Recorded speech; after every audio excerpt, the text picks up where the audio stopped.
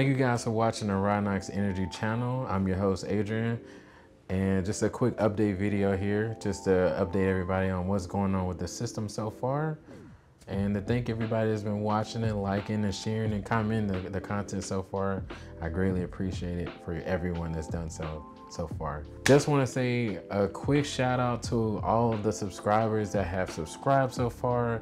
I got a metric time clock and it has a subscriber count. So whenever you guys subscribe, it actually comes to that clock and me and my daughter have a good time. We have play a little fun little game with it, you know, checking it each day. Did your subscribers go up?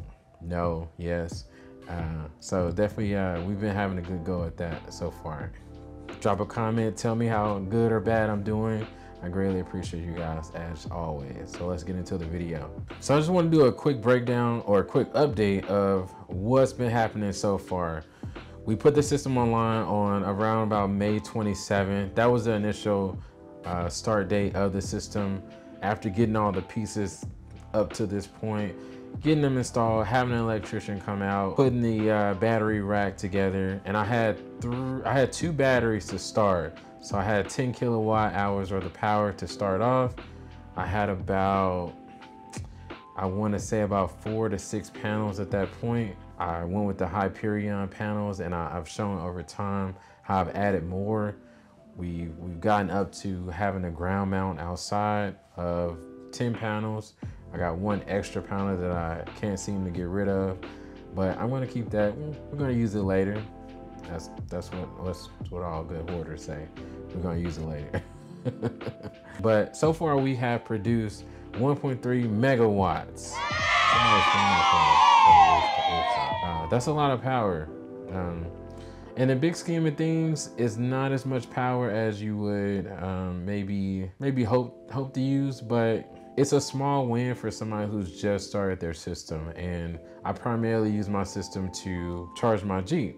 So I have a Wrangler 4xe hybrid Jeep. It has a 17 kilowatt hour battery inside of it, which allows me to go up to 28 miles per charge along the way in the Jeep, back and forth.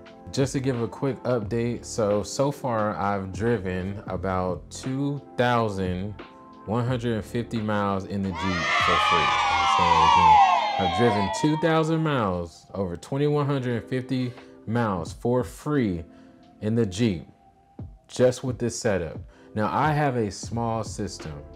Now what that allows me to do, getting 28 miles per full charge each time, 17 kilowatt hours day after day. That allows me to supplement my drives to work every day. So instead of driving 300 miles on gas, I'm driving 100 miles each day. I go to Nashville 3 times a week. Instead of driving 300 miles on gas, now I drive 210 miles on gas, roughly, let's give or take. So with that being said, my overall savings so far has been $280. So now you say, well, that's not a whole lot compared to what you put the system, what you spend on the system. You would be correct. Yes, it's not a whole lot, but in a big scheme of things, once we get more batteries, once we get more solar, and we're able to transition to putting the HVAC onto the system, then the savings really start to come in. But up until this point, I've saved about $280 in electric range only. Now I still charge all my tools. I charge electric scooters for the kids going to school every day. I charge all my power tools, Milwaukee stuff, like my drone, my camera batteries.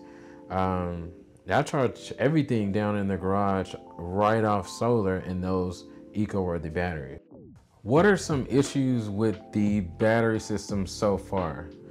And this is probably a question that's probably gonna come up time after time, because you see a lot of things online that say, hey, well, you bought an eco-worthy battery, you didn't buy a Battleborn, or you didn't buy very, very pricey battery. Now I did go with the EG4 inverter, the EG4 12 kPV.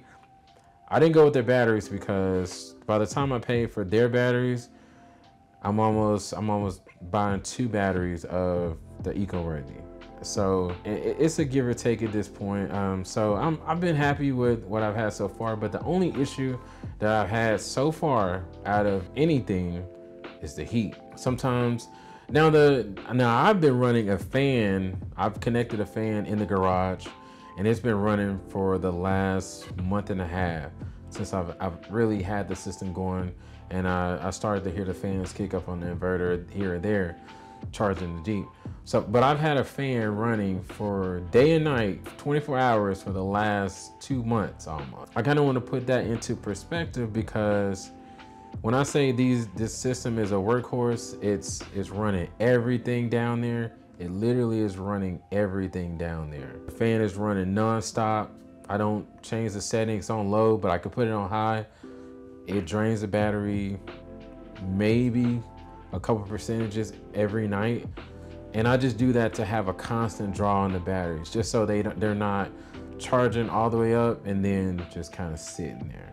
I like to keep the system working as much as possible. So currently as constructed, I don't have enough power to switch over the AC unit so far. It's a 4-ton AC unit, so I don't have enough power to switch that over just yet, but that's ultimately the main goal. And I'm pretty sure once that happens, I might get a call from my electric provider, and they're gonna be wondering why I'm not using as many kilowatts per month, and that's probably be a good thing. So what's next for the channel? So I would like to do some live streams, maybe Friday night, Saturday night, somewhere like around there, on Sundays. Go over some topics around the world of electric, as far as cars, energy, production, solar. A lot of things are changing. We got the big beautiful bill, and as you know, the EV tax credits are going away in September. That's going to be a thing. So I don't have a full EV yet, but that was on the horizon. That's something I definitely want.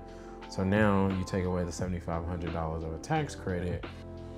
It does give less of an incentive to get a full EV, but for somebody like me who's currently building a system to power the EV itself for free for a lifetime, then it's not going to deter me, because I'm eventually going to get one and we're going to save even more money, and it's not even going to be an issue. Also, I am going to be adding another battery really soon here.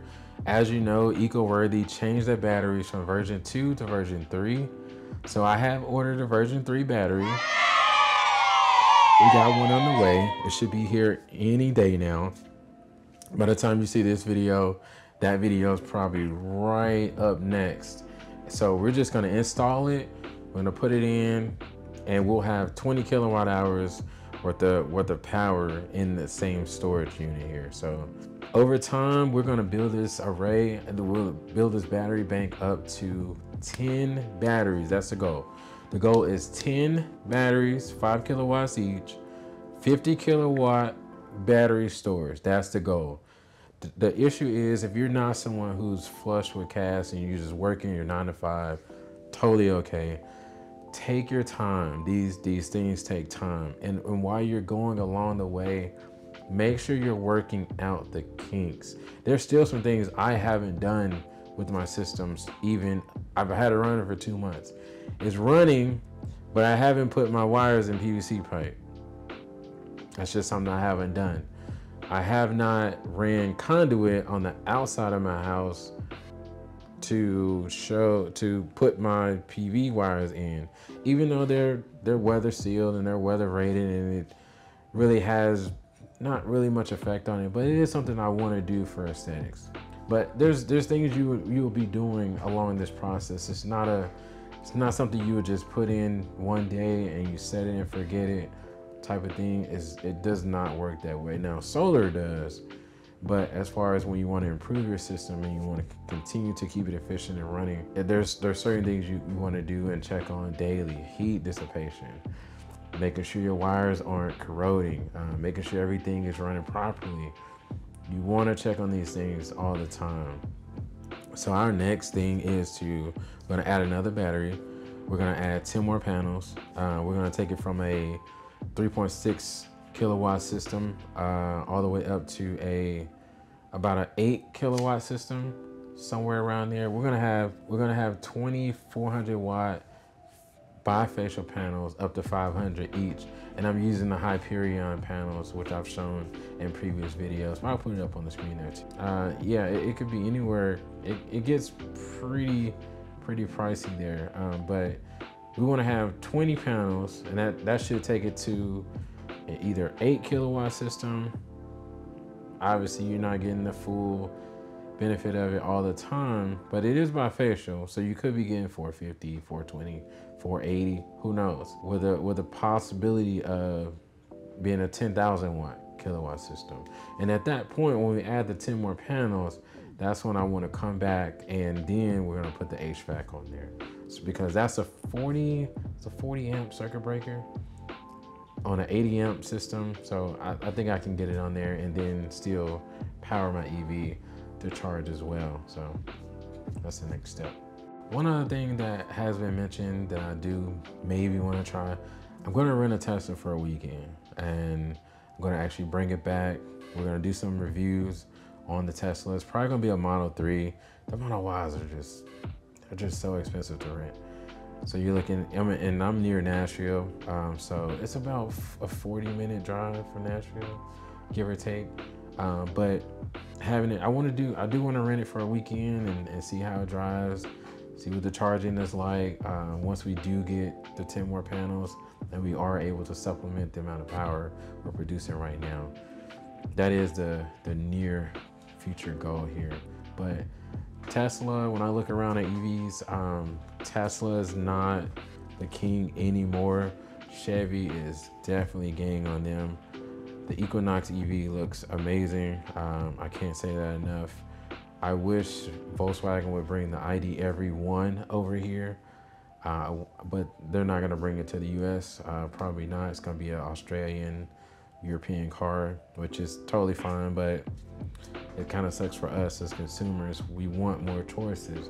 The Nissan Leaf is coming out next year. The sky's the limit right now. Ford is bringing out their cars. The Chevy Bolt 2026 is coming out next year. There's a lot of cars that are coming out that I have my eye on, that I want to look at, take a closer look before I just say, hey, I'm gonna go and get a Tesla Model 3. I may not want the Tesla Model 3 after I see the deals that Chevy's bringing the 2026 Bolt. I don't know. Do I want to pay? I already have the Jeep Wrangler. It's a 4xe. I got a note on that, and that's just me being transparent with you guys. I pay about $600 a month on that. So I am going to pay that off early, but I don't want to have 2 huge notes worth of cars. So that comes into a factor too. I don't want to overburden myself with cars. Cars are the worst investment as it is, but you got to get around, and I'd rather put free miles on an EV rather than putting them all on my Jeep Wrangler, which I plan to keep for the rest of my life. I just want to say thank you guys for watching. Thank you guys for commenting and liking the videos.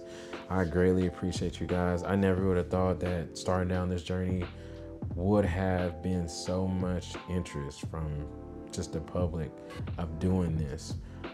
Eventually I would love to have a homestead, love to live off grid.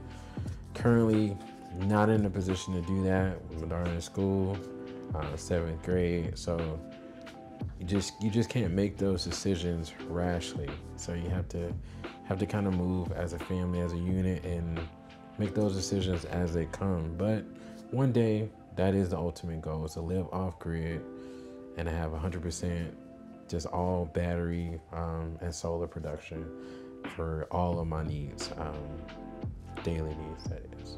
That's definitely the goal. But until that point, you guys can contact me on YouTube.